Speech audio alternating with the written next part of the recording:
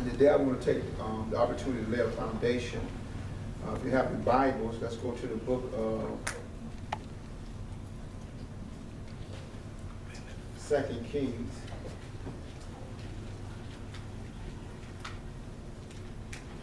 Once again, I want to start today a teaching dealing with manifesting the promises of God.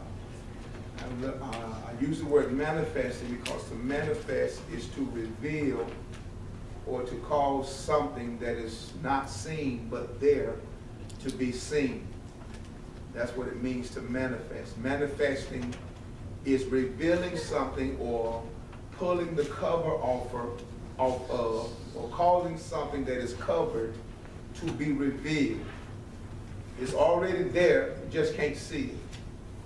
So when you manifest it, manifesting is causing it to come forth, to bring it out of the concealment, to cause it to be seen so that everybody can see exactly what it is. But it was always there. So we're talking about manifesting the promises, causing what God has already done, but I cannot see it, to be revealed or shown or to come forth in my life. Manifesting, causing what is already there to be revealed. Let me give you an example of the direction that we want to go in. Salvation. Salvation has been provided for everybody. Everybody here that is saved right now has partook, or you have grabbed a hold of something that had already been provided. So if you got saved in 2000, 2000 wasn't the beginning of salvation. There were people who had been getting saved way before 2000. All right. You just happened to come in contact or get the understanding of whatever, whatever method it came to you, whether somebody preached it or you read it or you heard it on the radio or how you came in contact with the gospel. But this gospel has been saving people way before 2000. Way before. But that just may be the time when you came in contact with it. And so when you came in contact with the gospel, it saved you. It changed your life. It caused you to be transformed from darkness into light. That was the time, the moment when you became a child of God, even though many people had become a child of God way before that. But that was when it was manifested in your life. So what we're dealing with, we're talking about something that God has already done. God has already made it available. It's already there.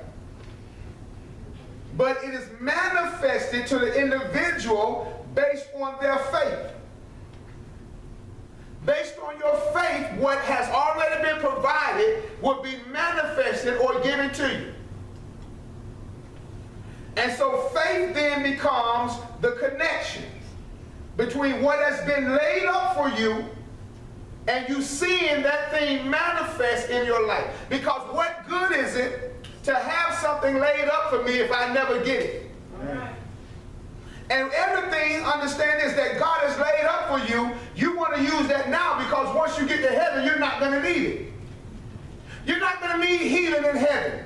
You're not going to need peace in heaven. You're not going to need joy in heaven. You're not going to need prosperity in heaven. None of these things will you need in heaven, because these things in heaven are abundantly supplied. You don't need these. You need it here. And so the issue is manifesting what God has laid up for me here. Okay, come on, let's go to 2 Kings. I'm going to lay this foundation today. And my job today, this first part, is to get you to see, get you to understand that there is more to it than what you see. That's what I want to build in your spirit today. That's what I want you to leave here with today. That there is more to life, there is more to reality than what you see with your natural eyes. That's the foundation. That's something that you have to understand. Because in order for you to grab a hold of it, you have to know that it's there. That's very important.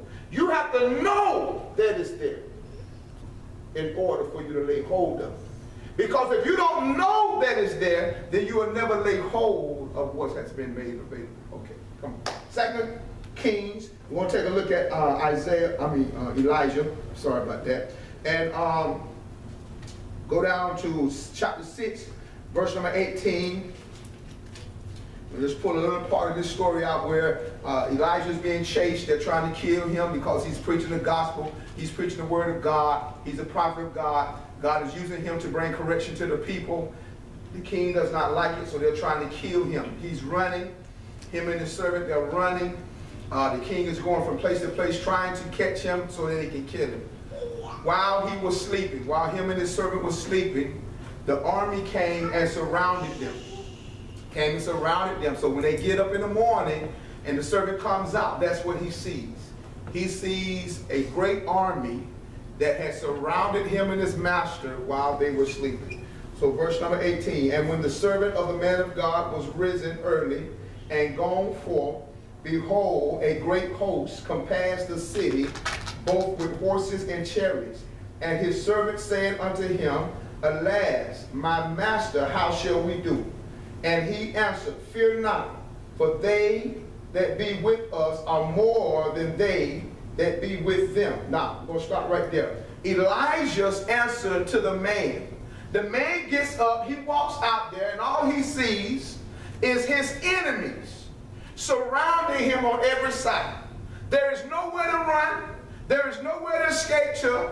He looks at what he sees. He is overwhelmed by what he sees, and he says to the master, or he says to Elijah, he says, how are we going to do, or how are we going to survive? How are we going to live through this? How can we survive this? How can we make it through this? How can we deal with so great an army? Now, we can bring this down and make it to our everyday situation. You may get a doctor's report, and your response is, how in the world am I going to deal with what the doctor just told me? You may get a bill, and you may say, how in the world am I going to deal with this bill that I just got? How am I going to deal with this situation? I just found out some news about my children. How in the world am I going to deal? How am I going to? I already got so much already on my plate. Now this is being added to my plate. Now how in the world am I going to deal with all this stuff that I have to deal with? So Elijah's response to the man was, take it easy. Yes. Yes. Calm down. Relax. Yes. Because there's more with us than with them. All right. Amen. Calm down. Bible says it like this. He says, be anxious for nothing. Calm down. I know it looks crazy. I know it looks rough. I know it looks like you can't survive it. I know it looks overwhelming. Calm down. Because what your eyes are not telling you is that there are more with us All right. Yes. than against us. Amen. Another scripture in the Bible says it like this. Greater is he that is in me than he that is in the world. Yes. So it does not matter how great it is against me, greater is he that's in me. Yes. Somebody might say, well, that's great, that's big, it's a whole lot of things. It doesn't matter. I'm not saying that that's not great. I'm not saying it's not big. I'm not saying it's not an issue. I'm not saying it's not a problem. I'm not saying it's not something that has to be dealt with. What I'm saying is that greater is he that's in you. Yes. Than he that's in, or whatever it is you're looking at, whatever it is you're faced with, whatever it is you're troubled with, greater is God that lives in you Yes. than what you're dealing with. Amen. Okay, so Elijah says to him, calm down. There's more with Oh, us yes, Lord. than against us. Hallelujah. Then he says, Father, I pray Yes. that you open his eyes. That's what the next scripture say, right? Yes. Yes. He stops talking to the servant. He starts talking to the Father, to God. He says, Father, I pray that you open his eyes. Now listen, his natural eyes were already open. That's how he was able to see the people out there. Yes. He was not blind naturally. He was not blind naturally. He had the ability to see. That's how he knew what was out there. He saw them. But there was another level of sight that he did not have access to, that Elijah had access to. And so Elijah says, Father, I pray that you will open his eyes, or Father, allow him to see what I can see. All right. Because how you respond to your problem depends on what you see. Yes. How you respond, how you deal with it, how you feel about it, how you think about it, what you say about it. It depends on what you see. That's why he says, open his eyes. Because he's looking wrong. His vision is off. Well, He sees his problem greater than you. So I need you to open his eyes and recalibrate, if you will, his sight. So that he can see the reality of our condition. Amen. Now, God opens his eyes as the man of God prayed. And when he opens his eyes, the Bible says that he looked and saw horses and chariots of fire all around them, all around them, all around them. And he realized that the army that was with him was much greater than the army that was against him. yes. And so when he realized that, all of the fear and the anxiety went away. When his eyesight changed, when his vision changed, when the way he looked at things changed, all the anxiety went away, all the anger, frustration, fear, it went away, because he realized that greater is the one that is with us than the one that is against us. Mm-hmm. Now, what I want you to take away is the reality that there is more to it than what you see. All right. There is more to it than what you see. You're looking at life from a natural standpoint. God is asking you to elevate your vision, elevate your sight, and begin to look at life not from your natural conditions, but from what the Word of God says about your life. The Word of God reveals your reality. Let me take you somewhere. Let's go to 2 Corinthians. Go to 2 Corinthians, the 4th chapter, I believe.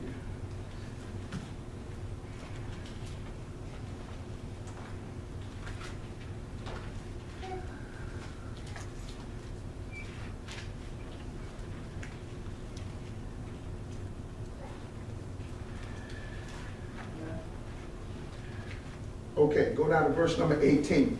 I'm gonna pull verse number 18 out. You're still trying to build this. I'm building the foundation. There's more to it than what you see. There's more to it than what you see. Go down to verse number 18.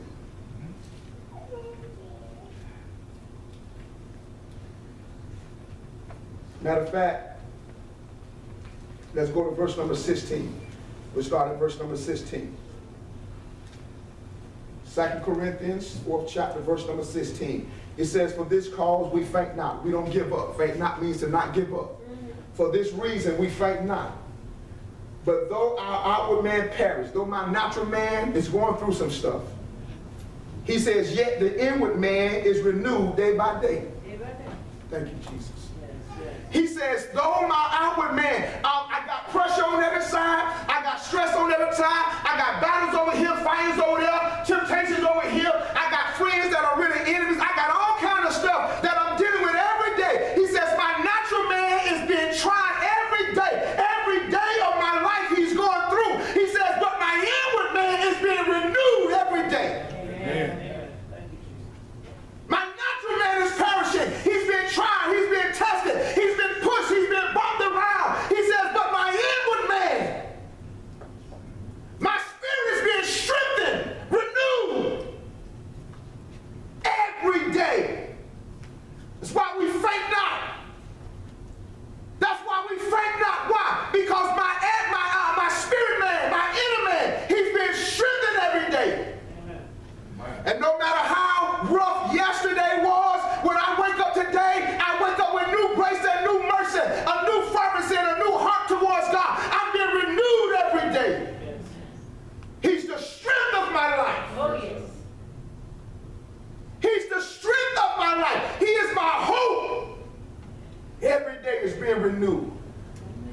That's why we don't get weary and well doing. Every day, he's touching me. Every day, he's strengthening me. Every day, he's refreshing me. Listen, he says, on the outward, I'm perishing. I got troubles. I got bills. I got relationships. I got stress. I got all kinds of stuff that I'm dealing with every day. When I wake up in the morning, it's waiting for me. It's waiting for me when I wake up in the morning. My day is already mapped out of what I got to do. I wake up, I hit the ground running. My natural man is being tested. He's been tried. He's been pushed around. But he says, but my inward man, my spirit is being renewed. There's more to it. You got to shift the gear. You got to shift. You got to change. There's more to it than what you see. Amen. He says here, for our light affliction. That's what he calls what you're going through. He says, for our light affliction, which is but for a moment. It's not going to last. It's not going to last. What you're going through is not going to last. What you're facing, what you're dealing with, is not going to last. What you're crying about, it's not going to last. What you're worried about, what you're stressed about, it's not going to last. It's not going to last. He says the afflictions for this moment, this is for a certain season, a certain amount of time it's going to be here. But it's not going to be forever. It is a light affliction for a moment. He says it is working for us a far more exceeding and eternal weight of glory. It's working. What is he talking about? He's talking about what you're going through. Though it seems rough and bitter and hard to deal with, it is working. It is producing.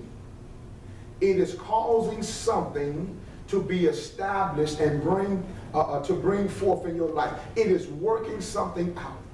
I said this in Sunday school. There are some things that we have to go through in order to elevate us, in order to push us to the next level, in order to bring us closer to God.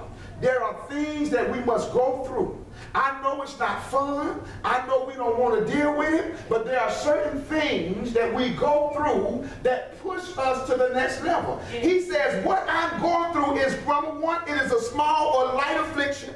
Number two, it is a momentary affliction. And number three, he says it's working in my behalf. Yes, Lord, yes, Lord, yes, Lord, yes. Go to the book of Romans. He said all things are working. Yes.